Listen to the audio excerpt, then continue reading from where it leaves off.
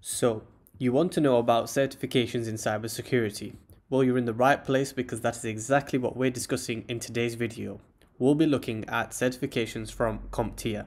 Who are CompTIA? Well, they are one of the world's leading IT trade associations with worldwide recognition, and since their foundation, they have issued over 2 million certificates for vendor-neutral certifications. And among those certifications, the most notable are the A+, Network Plus, and Security Plus. In today's video, we will be focusing on the Network Plus certification. However, I do have other videos on the A+, and Security Plus. So after this video, if you're interested, the link is down below in the description. And I also have videos comparing, say, the Network Plus and the Security Plus if you can't decide between the two.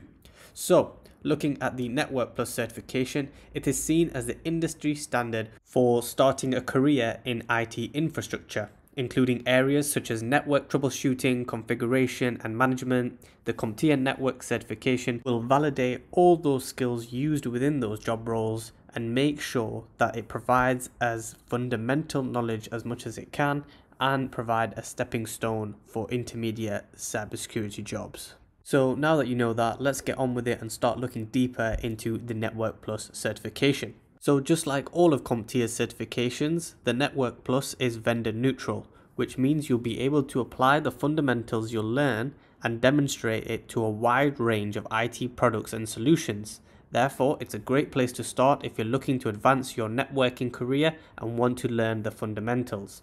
While the Network Plus certification does not replace hands-on experience, it provides you with thorough knowledge of networking principles as well as an overview of some of the most pressing network issues, such as security, disaster recovery, all of which you'll see shortly when we go through the topics.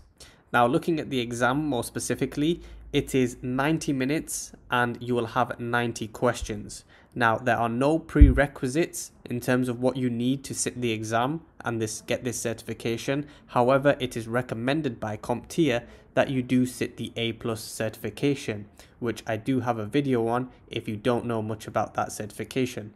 However, as I said, it is not required, so if you do feel confident, then you can go for this without having got that certification. And they do also recommend that you have at least 9 to 12 months hands-on experience working in a junior network administrator or support technician type of job role. However, as I said, it's not required. Then looking at the pass score, it is 720 out of 900 points, which is quite standard and expected across the board for CompTIA certifications. So now that's us covering the exam, let's look at exactly what topics are covered.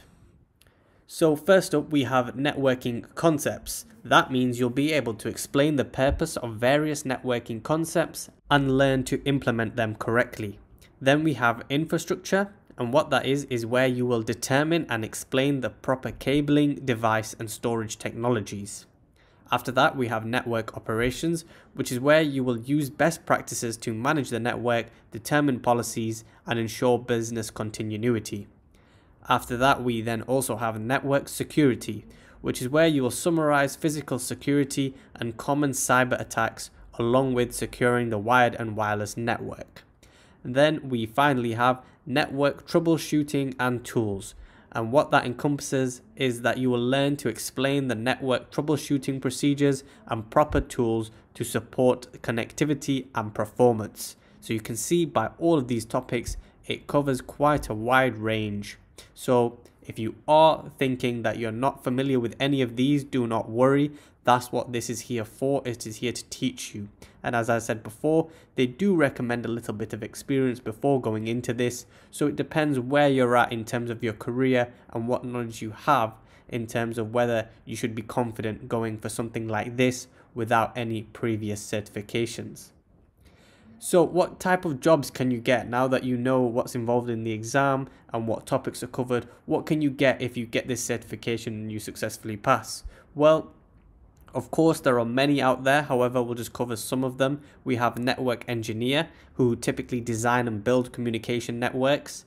And we have junior network administrators, who usually set up a company's networks, monitor, update them, provide network security, and usually tend to educate non-network workers on the proper way to use and maintain their computers.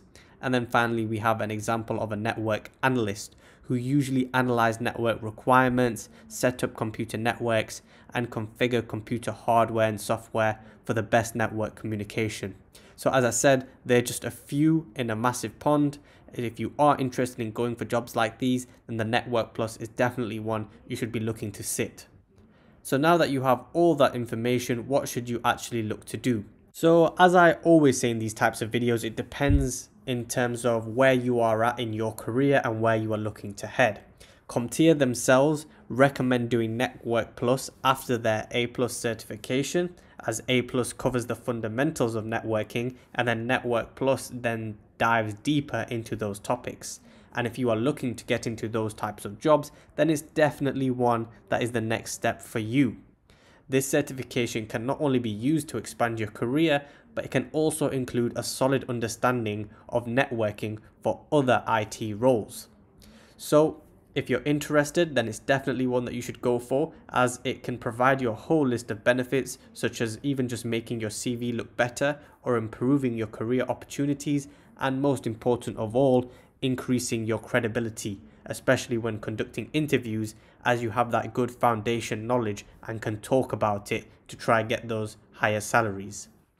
Hopefully that's been useful for you. Do check out my Instagram, it's iMentor with 2 underscores, and please do leave a like down below, as it massively helps out the video. And do let me know in the comments if you're thinking about sitting this certification or where you're at in your cyber career.